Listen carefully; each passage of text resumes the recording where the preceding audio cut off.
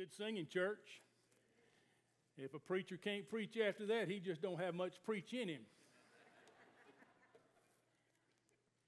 The last book of the Bible, Revelation, chapter 22, verse 20, is the focal verse of the message today as we bring to a conclusion our series entitled The Bedrock of Baptist Belief. We've been talking about doctrines that we as Southern Baptists believe in and are stated in our Baptist faith and message. There are more than 8, but I did want to cover at least these 8 in this series. This morning I'm going to speak to the subject of last things. Sometimes you will hear the phrase last days. The King James Version likes the phrase latter days, but I'm going to use the phrase from the Baptist statement, our Baptist faith and message statement that uses last things. I think the best place to go to consider the subject of last things is the last book of the Bible, Revelation chapter 22. In this chapter, 3 times the Lord Jesus says, I am coming quickly. In verse 17, we find the last invitation in the Scripture. It says, and the Spirit and the bride say, come. And let him who hears say, come. And let him who thirsts come. Whoever desires. Oh, I love that word, whoever. Whosoever desires, let him take the water of life freely.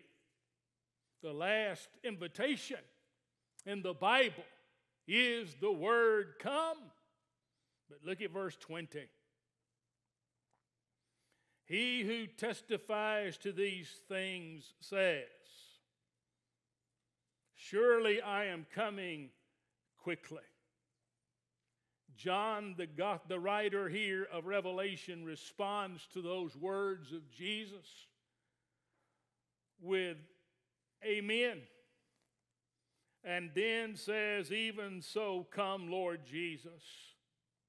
John is calling on an Aramaic term that was often used in the early church. It's the word Maranatha. Perhaps you've heard that word. It means, Lord, come. Lord Jesus, come. That was John's response. Even so, come, Lord Jesus. 2 lawyers, best friends, were talking one day. One said to the other in amazement, I am surprised you're going to be a Sunday school teacher at the church. The friend said, I bet you don't even know the Lord's Prayer. The other lawyer said, sure I do. Everybody knows that prayer. It's, Lord, I lay me down to sleep. The other lawyer friend responded, I didn't know you knew so much about the Bible. The Bible is the book of the ages. It tells us of the first days through the last days. The first days deals with the creation of all things. And the last days deals with the consummation of all things toward which everything is moving. It seems that man is never satisfied with what God tells us. We want to know more than what He's chosen to reveal to us in His Word. The account of the first days is brief. 1 chapter, 31 verses. There in the book of Genesis, God tells us He created all things, and man was the apex or the crown of His creation. But we want to know more. Archbishop James Ussher in the 1600s started with the first known date in the Bible and moving back with the genealogies offered in the Scriptures. He placed creation in 4004 BC. Answers in Genesis gives the same date. I believe the world is much younger than some scientists say it is. From Adam to Abraham was 2,000 years. From Abraham to Christ, about 2,000 years. And from Christ to today, just over 2,000 years. You see, I believe the earth is about 6,000 years old. The aging of the fossils that scientists use to insist that the earth is old is just theory. They can be disputed. Well, preacher, you know the Bible says, to God a day is 1,000 years. Well, listen, when the creation narrative speaks of night and day being the first day, and night and day being the second day, and so on, Moses is using the Hebrew word yom, which means a literal 24-hour day. God created creation, all of creation, in 6 literal days. But since we're not satisfied with the revelation God has given us concerning the first days, we want to add to it. We want to add our theories to what God has given us as truth. Now listen, if you think we're reluctant to accept what God says about the first days, we have been even more reluctant to accept what God says about the last days. Did you know some 14 times in Scripture you find that phrase in some form, the phrase the last days? God makes no attempt to tell us the details and dates about all the events, when they will happen or how they will happen. Just they will happen. But I can tell you, the last days is defined in the Bible as that time from the ascension of Christ to the return of Christ to this earth. The early church believed that the Lord's return was imminent. They believed that the return of the Lord could happen in their lifetime. We are today living in the last days. And while God revealed to us a great deal about the last days, and while there are some wonderful interpreters of prophecy alive today who can take the prophetic narrative of the last days and shed light upon it, no one knows every detail of the last days. But not satisfied with the revelation, people, scholars have developed theories of how it all will come to pass, but it has left the church confused and divided. The study of end times is called eschatology. Concerning beliefs of the last days, Southern Baptists have not agreed on one certain theory. There are several theories considered among Christians, and there are several considered among great Baptists of great influence through the years. George W. Truett of the early 1900s, the pastor at First Baptist Dallas, was a post-millennialist. Those who hold this view believe 1,000 years or millennial reign of Christ is symbolic and means just a long period of time. They believe that this period runs concurrently with the church age and Christ is already reigning over his kingdom from heaven. They believe this world will become better and better and better as Christians establish God's kingdom upon this earth. And when this earth is Christianized, the Lord will return. Billy Graham was a premillennialist. This is the view that Christ will return and establish a millennial reign or 1,000-year reign of Christ upon the earth. This view holds the rapture of the church, followed by 7 years of tribulation, which is then followed by the return of Christ to this earth. Within this theory, there are views about the rapture. Some believe in pre-tribulation rapture, mid-tribulation rapture, post-tribulation rapture. So you have the post-millennialist, you have the premillennialist, Herschel Hobbs. Matter of fact, the one who edited and worked so diligently upon our Baptist faith and message, he was an amillennialist. The A means no millennial. It is much like post-millennialism, but evil and good will struggle upon the earth. Lawlessness and falling away from the church will come. The persecution of Christians will increase. Then Christ will return. Prophetic events are believed to have already happened or are symbolic. Now, friend, all of these men believe the Bible to be inspired, authoritative, and sufficient. They just interpreted it differently. Thomas Jefferson once said, "Good people with good intentions and the same facts don't always agree." That is true in the issue of last days. It can be so complicated and so confusing. It's led some Baptists to say, "I'm just a panmillennialist. It'll all pan out in the end." I am thankful that Southern Baptists have not made eschatology a test for fellowship and cooperation.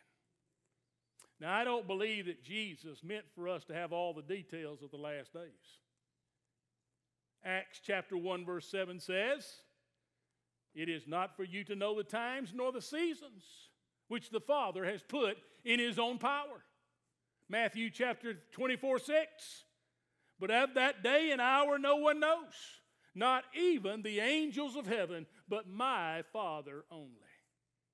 Herschel Hobbs tells us Jesus did not speak of His return in terms of time, but in terms of condition. When the condition is right, the time will be right. No, God didn't choose to give us every little detail of the end times, but listen, He gave us all that we need. So rather than speculate about how and when, I want us to concentrate on a few basics, things we know for certain, things that Southern Baptists can agree on that will happen in the end times.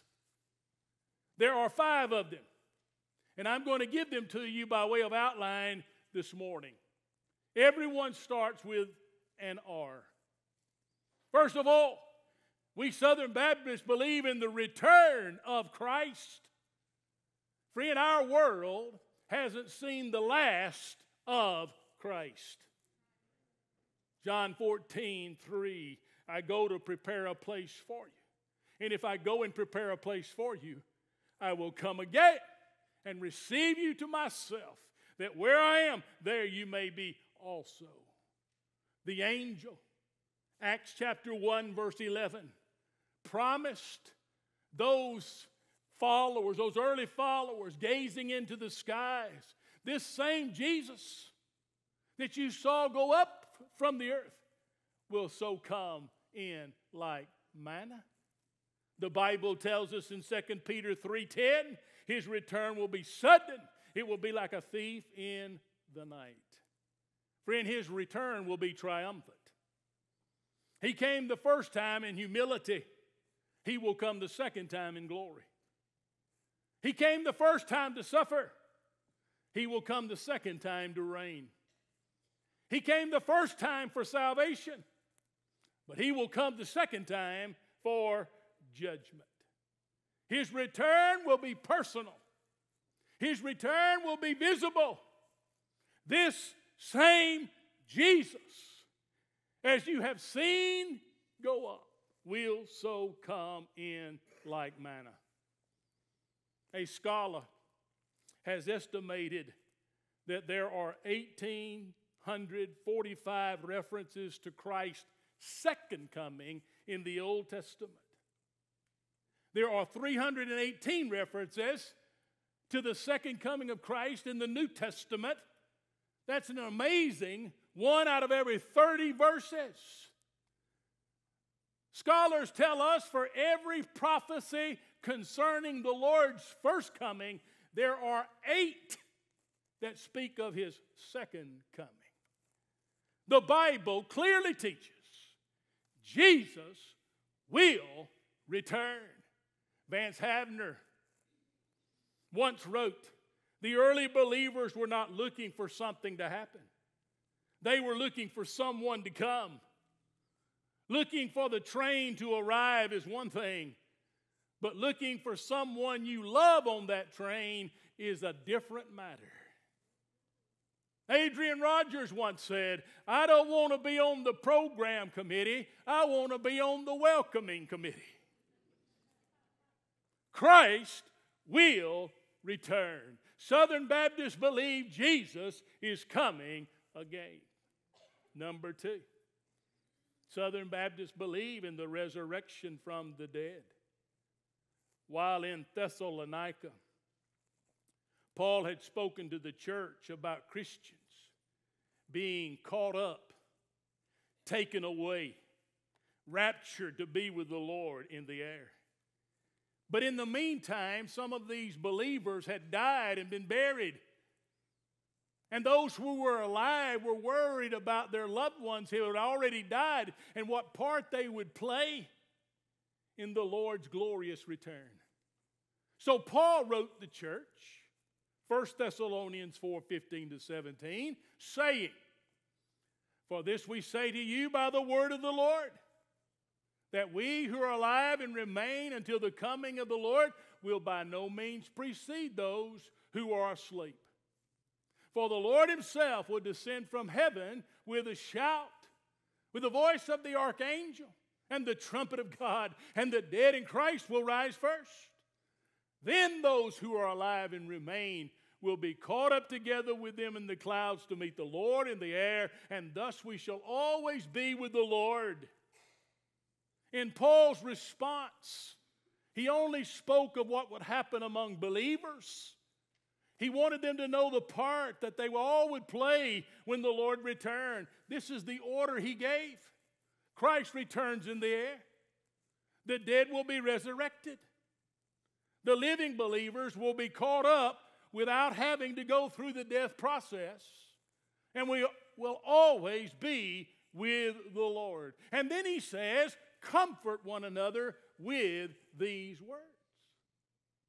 Not everybody believes in a bodily resurrection.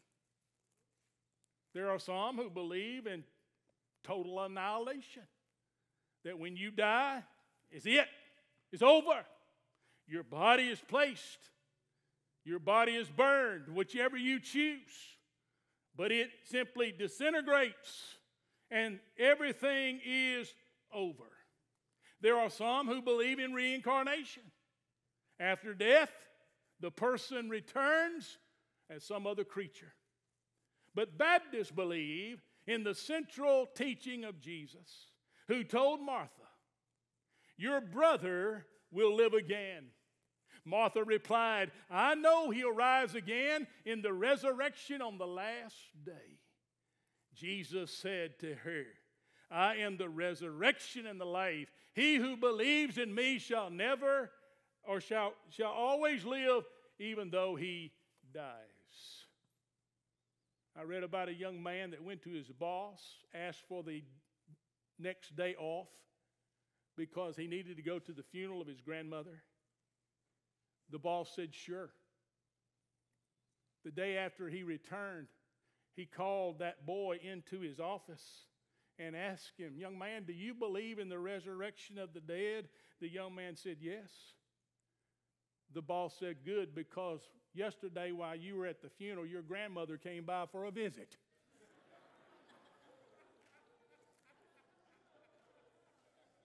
Friend, listen. Southern Baptists believe there's going to be a great getting up morning. Our bodies will be raised up triumphantly from the grave, and we'll have this transformed bodily existence for all eternity. Thirdly, we Southern Baptists believe in the review of life. We believe that there's a judgment day coming, both for believers and non-believers. And in this day of comfortable fellowship, we don't like to discuss judgment. But we believe that one day we're going to stand before God and our lives are going to be reviewed. Paul wrote, pertaining to the Christian, 2 Corinthians 5:10, for we all must appear in the judgment seat of Christ, that each one may receive the things done in the body according to what he has done, both good or bad. Friend, the Bible teaches that our lives will be reviewed. Now you might be thinking, well, preacher, if salvation is a matter of faith, not works, why would God judge us on our works? Well, listen, the purpose of this judgment for the Christian is not to determine our destiny. That's decided on the earth by accepting or rejecting the Lord Jesus Christ. But the works determine our rewards in eternity. We're saved by faith, but we're rewarded according to our works. And according to Scripture, our works will be revealed on this day. Even the hidden things will be judged. 1 Corinthians 3:13. Each one's work will become clear, for the day will declare it, because it will be revealed by fire, and the fire will test each work of what sort it is. This both frightens and assures or reassures the Christian. Not only will hypocrisy be revealed, but those who have been falsely accused will be vindicated. The hidden things will stand out through the fire of God's promise or presence. The Bible teaches we're going to be judged according to our knowledge of truth, according to the opportunities given to us. We're going to be judged according to our words, by the same standards we judge others, by the way we treat others with kindness, compassion, or indifference. We're going to be judged on all of these things. One writer said, my greatest fear is to be standing there before God, and next to me is Mother Teresa, and in the final judgment, hear God say to Mother Teresa, you should have done more. That would frighten me too. Listen, one thing is sure. God's judgment will be just. Nobody will stand before God in judgment and say, it wasn't fair. Because God is just. Oh no, friend, we'll all get the reward we deserve. You say, preacher, what about the unbeliever? Revelation chapter 20 talks about the judgment of the unbeliever. It's called the Great White Throne Judgment. And in the words of the great R.G. Lee, there's a payday someday. Here's number 4. Southern Baptists believe in the residence of eternity. Yeah, for eternity, we're going to live somewhere. We're going to reside somewhere in a place called heaven or a place called hell. Now, there is no mistaking that Jesus taught about a place called hell. It's a place of suffering, a place of remembering, a place of despair, and a place of no escape. Vance Havner, again, let me quote him, said his father was converted by the preaching of a hair-raising, fire and brimstone sermon that scared him into the kingdom of God. And then he added, such preaching is discouraged these days, but it's better to scare men into heaven than to lull them into hell. Better shocked than stupefied. Just as surely as there is a hell, there's a heaven. The Bible talks about Abraham, a nomad, living in tents, looking for a solid foundation. The only foundation that he knew was the sands. His tent driven in the sand, the stakes driven into sand. Driven by faith, he looked for a city, the Bible says, where there was a solid foundation, whose builder and maker was God. He was looking for a permanent house. In Revelation chapter 22, John describes for us this permanent home for us. In heaven, there's no more sea. You know what that means? There's nothing there that can separate us. There'll be no more tears. There won't be anything there to sadden us. There'll be no death. There'll be no grieving there. There'll be no pain. Nothing in heaven will cause us any kind of hurt. There'll be no night there. You know what that means? There'll be nothing there to frighten us. Heaven is that kind of place. Heaven is a prepared place for a prepared person. All right, number 5, and finally. This is what Southern Baptists believe, that we, his people, are resolved, we're resolute to the end. A teacher was lecturing on perseverance. He said he drove straight to his goal. He looked neither to his right nor to his left, but pressed forward, moving in a definite purpose. Neither friend nor foe could delay him nor turn him from his course. All who crossed his path did so at his own peril. What would you say is such a man? One student raised his hand and said, a truck driver. Y'all with me? Consider that word perseverance just a moment. It comes from the two words, the prefix per, which means through. It's coupled with the word severe. It means to keep pressing on, trusting God, going on with God, even in those very severe circumstances, even when those moments that you're hurting and you want to give up. Perseverance. Southern Baptists believe you persevere, you endure to the end with Jesus. Matthew 24:13, Mark 13:13 teaches, hear it, he that shall endure to the end shall be saved. Oh, we love that phrase, once saved, always saved. I believe in the security of the believer. Most Southern Baptists do, but listen, if you'll endure to the end, if you'll persevere to the end, you won't have to worry about once saved, always saved. Neither will your family.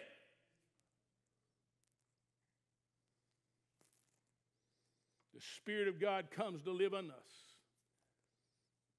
And when we believe in Him and the presence comes in us, we can persevere. We have the strength. We have the security to persevere to the end. Let me give you Jude, verses 24 and 25. Jude tells us what Christ does for us.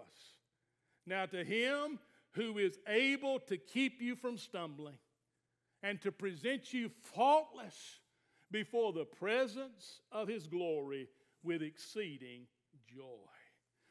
Friend, listen, we're not only saved by grace, we are sustained by grace, and we are presented or secured by grace. Friends, Southern Baptists believe in hanging on to the end. That's what the Bible teaches. Hang on until the end. Thomas A. Kempis once said, there is no escaping from tribulation and sorrow except to bear it patiently. Friend, listen, here's some good news. If you're not afraid to face the music, one day you may get to lead the band. We're going to be living in days of increasing persecution toward the Christian. You're going to be tempted to give up on Jesus. You're going to be tempted to fall away back into this world. But the testimony that your faith is genuine is that you will endure to the end. 3 preachers who are discussing this question. When Jesus returns, which church will he go to? The Episcopalian said he will go to the Episcopal Church because of our line of apostolic succession. The Holiness pastor said he would go to the Holiness Church because of our enthusiasm. The Baptist said, of course he'll go to the Baptist Church. Why should he change after all these years?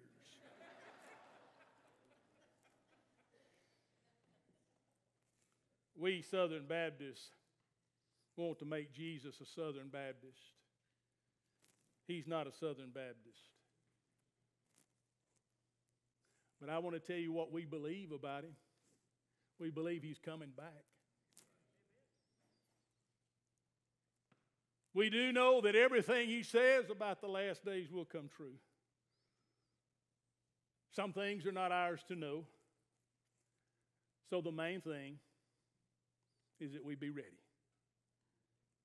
We be ready. I'll close.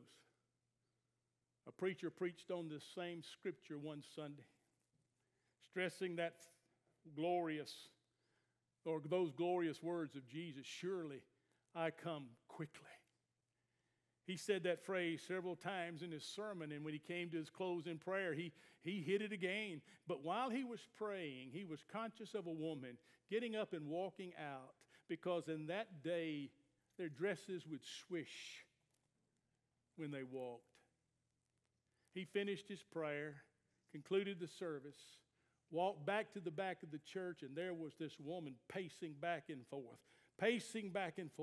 And when she saw the preacher, she came to him and said, "Preacher, how dare you preach like that? How dare you say, 'Come, Lord Jesus, come'?" I don't want him to come. Because if he comes, he's going to mess up all my plans. And that wise preacher said, "Ma'am, he's coming whether you want him to or not." Jesus said, "I come quickly." I join it with John, saying, "Maranatha, Maranatha, come, Lord Jesus, come." He's coming.